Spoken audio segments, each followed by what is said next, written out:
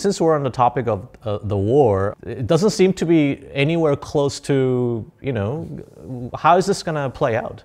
The Russian mindset when it comes to leadership is you got to understand Russia has never had a single democratic transition of power. People don't expect to have democracy. And the Russian attitude to the leader, whether it was the Tsar or the General Secretary of the Communist Party or now President, no one expects these people to really be accountable democratically. The leader of the country is seen in Russia to this day, somewhat as being anointed from above. They are appointed by God, really.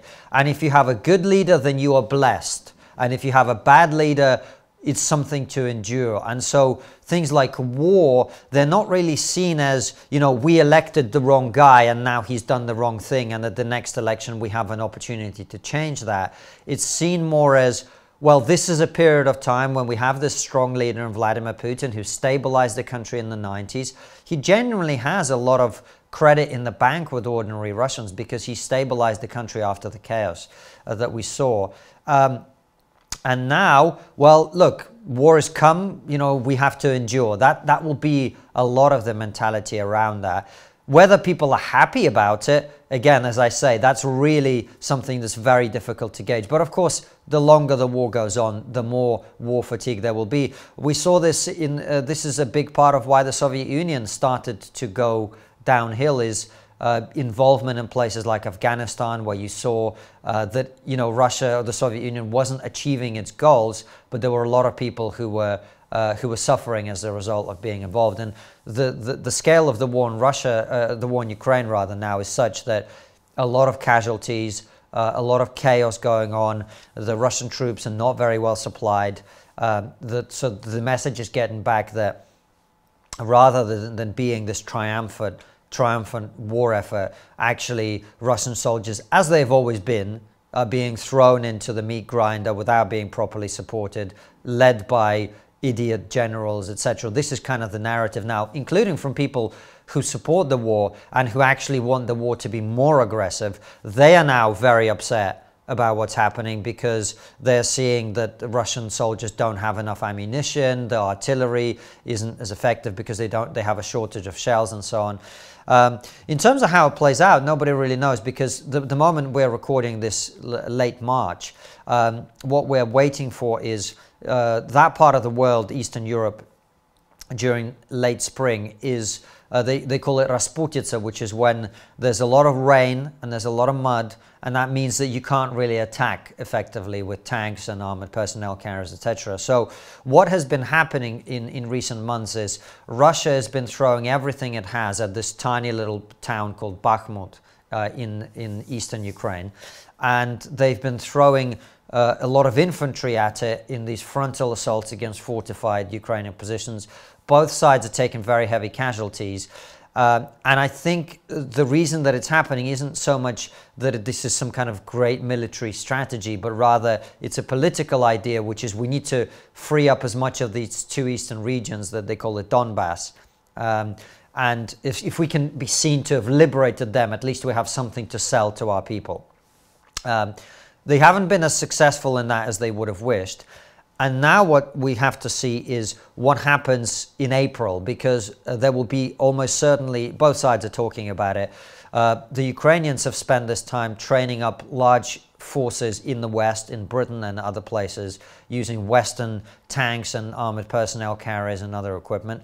And the purpose of that, as I understand it, is to have a counteroffensive once this mud season is over, in order to see if they can take back some of their territory. And I think everything now depends on how that goes. Will the Ukrainians be able to be effective in pushing Russian forces further out? If you remember, at the beginning of the war, Russia almost had control of the entirety of eastern and central Ukraine, everything right to the east of the central line. Ukrainians succeeded in pushing them out of almost all of that, and now it remains to be seen whether the counteroffensive is going to be successful. And that's when I think you're going to see how the next stage of that unfolds.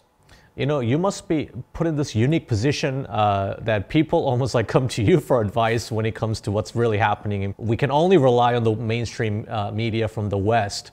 So maybe they say that, oh, Russia's almost done, but we were just wondering, is that actually true? No, Russia's not almost done. No, and this is what people should be clear about. Look, I've been very clear in that my own view is Russia was wrong to invade. I think what Russia is doing there is immoral. No doubt a huge number of war crimes have been committed. We actually had a guy on our show, an interview we haven't released, he's more of like a trauma guy. He works with that, and he was over in Ukraine, and he talks about, you know, the amount of sexual violence that was committed against the civilian population by Russian troops is just off the charts.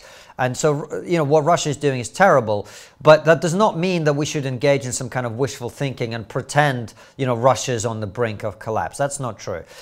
Russia historically has a tremendous ability to absorb casualties. Historically, Russia is able to absorb huge numbers of its soldiers being killed and maimed without really having much domestic unrest. And that is for the reasons that we talked about earlier, which is, you know, war, well, you know, we just got to tolerate it, we got to endure it. The ability to suffer is almost like a Russian superpower in some ways, sadly. I don't know if you're aware of this period of Russian history, but just before the Soviet Union was invaded by Nazi Germany in June 1941, actually the Soviet Union had been fighting what they call the Winter War with Finland.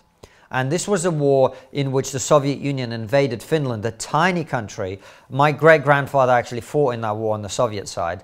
And they took hundreds of thousands of casualties for this tiny little country because the Finns fought so bravely. Actually, the sniper, they call him the White Death, the sniper in the entire history of military conflict, who has the highest kill count, is this Finnish guy who I think didn't even have optics. He had iron sights on his crappy little wooden rifle. And he's responsible for like hundreds and hundreds of enemy kills. And so that war was a war in which the Soviet Union had huge numbers of casualties, but still was able to get some kind of victory, you could say, in that Finland had to give up part of its territory. But what they did do is they achieved sovereignty and independence, and Finland is still an independent country to this day, as you know. And I think that will almost certainly be, and I've been saying this from day one, at least in the best case scenario for Ukraine, what happens with them. They need to defend their country, defend their territory to a point where Russia basically gets tired of fighting. And at that point, they can say, look, you've taken Crimea, and Crimea is very important to Russia for strategic reasons because it's their way of projecting naval power into the Black Sea. It's very, very important to Russia. I don't think they would give it up for almost anything. You know, Ukraine is in the middle of a war effort, right? When you're fighting a war, you have to go, we're going to get our land back. Everything is Ukraine. We have to fight. And I understand that. And I was speaking to somebody the other day who literally, this guy who's like an IT consultant. He's not some guy who's, you know, got huge muscles or whatever. He's just a normal guy, drove his family to the border with Poland, dropped them off, kissed his daughters, kissed his wife, waved goodbye, and went to the front line, right? This is what ordinary Ukrainians are doing. They're standing up for their country. They're saying, you know, family, you go, you be safe. I'm going to go to the front line to defend my country. That's what's happening. And I think that's what they need to do. And of course, because of that, the narrative in Ukraine now is, you know, we're going to get everything back and whatever. But I think the truth of it is, long term, the likely outcome will be they have to concede some territory. But what they need to get in exchange is long-term security. And that means membership of NATO. Or I'm afraid to say, you know, speaking to you, I understand the trauma for the Korean people of the split between South Korea and North Korea and having this DMZ in the middle and all of the terrible things that come with that, families being split and all of that. That may be one of the ways that this ends up, is some kind of protection for Ukraine so that at least they can't be invaded again. That's what they need. Because if we have what we had in 2014, which is, okay, you know, let Russia have some more land, it will just come back again. And this will never be resolved. In your opinion, what is the likelihood that we'll achieve that sort of a compromise without, you know, Russia just resorting to nukes? It's very important, before I say what I'm about to say, that we all recognize that we have not been as close to a nuclear conflict as we are now for a very long time. Yeah. I think we should all acknowledge that, right? Because you see in the Black Sea, Russian jets bumping into American drones and crashing them into the ocean.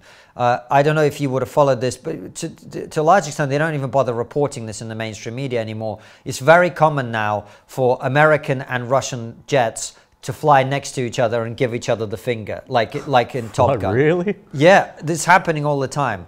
Russian naval ship, some kind of destroyer, I think, chased off an American submarine from the coast of Japan recently. Like, all of this is happening all the time. So we are not in a good place as the world. We are closer to nuclear conflict than we have been for a long time. That does not mean we're close to nuclear conflict. Right? This is an important distinction, and people, this nuance sometimes get lost. People think that, you know, if we're even a tiny little bit closer, that means we should do everything possible to immediately alleviate this. And of course, we don't want to be going down that path. On the other hand, do you allow countries with nuclear weapons to invade whoever they want? Because that, to me, does not set a good precedent, right? Right, right. And so there is always this trade-off of how do we manage this carefully. Now, from my perspective, as I look at Russia now, what is being said in Russia now, what people are doing in Russia now, the way that Putin is talking about things, I actually think they have dialed back the nuclear rhetoric a lot since the war started. Initially, what I think they were worried about is NATO actually getting physically involved. And so Putin was always saying, you know, we will defend ourselves with any means necessary and whatever. He kept talking about the nuclear thing. Doesn't really talk about it now. And I think one of the reasons is using nuclear weapons for Russia would be a complete dead end and would actually be terrible, first of all, for them from many different perspectives. Number one, we see that Russia, you know, has some help from China at the moment. China would not go along with Russia using nuclear weapons. That they wouldn't remain allies with Russia. India has been kind of neutral. India wouldn't be neutral if a country was dropping nukes all over the place, right? The response from the Western allies of Ukraine and the Western international community would be so much stronger than it has been if Russia used nuclear weapons. And of course, from a narrative perspective, if your entire narrative is Ukraine is Russia, these are Russian people, we must liberate them. Well, if that's your narrative, why are you then dropping nukes on them? Right. That doesn't make any sense. And so from a purely strategic perspective, it makes absolutely no sense for Russia to be using nuclear weapons. It would be a complete dead end. I think they know it. And so a lot of the rhetoric is simply about attempting to scare people in the West in terms of providing support. But we have seen, if you look at the actual trajectory of the last year, you know, people said, well, we can't give the Ukrainians heavy weapons. We can't give them artillery. Well, then they gave them a bit of artillery, Russia did nothing. So they gave them more artillery, Russia did nothing. Then they were like, well, we can't possibly give them anti-missile systems so they can defend themselves from Russian missile attacks, right? That would be escalation. They gave them missiles. What happened? Nothing. Then they said, we can't give them armored personnel carriers. That would be too much. Now they have armored personnel carriers. Then we're like, we can't give them tanks. Now the Ukrainians are training with Abrams tanks and Challenger 2 tanks and Leopard 2 tanks from Germany, and they are about to be deployed in the conflict. You know, there are people who feel the West shouldn't be involved. There are people who feel the West should have been involved more and earlier. I actually think, generally speaking, the West has played it about right in that we give a little bit and we see what happens. We give a little bit. And so Russia never can say, oh, now you've gone too far, because it's like, what? We gave them 20 armored personnel carriers and that's your red line? That's a bit. Do you see what I'm saying? So I think people are right to be concerned that Russia and the United States are in a more hostile posture towards each other than they've been for a long time. However, we have to recognize that that is not just down to us. Russia has a part to play in this. We can't control this to a large extent, and you can't allow a country to use its nuclear arsenal to bully the entire world into allowing them to invade other countries. That's where we are from my perspective. I don't think it's in Russia's interest or in Putin's interest to be using nuclear weapons. I don't think he would do unless his life was personally in danger.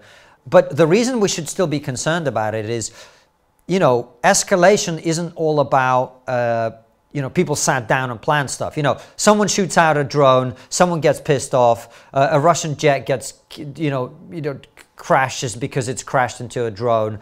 The pilot dies, and suddenly we've got ourselves an international incident, and things can spiral out of control. So we've got to be very careful about things like that. And I think, you know, screaming and shouting about how the West needs to be more involved, we actually need to dial down the rhetoric and just on the lowdown continue to provide the Ukrainians with what they need to push Russian forces out of Ukraine. I think that would be a much smarter way of doing it, instead of running around bragging how many weapons we've given them and, you know, how much we've escalated the situation.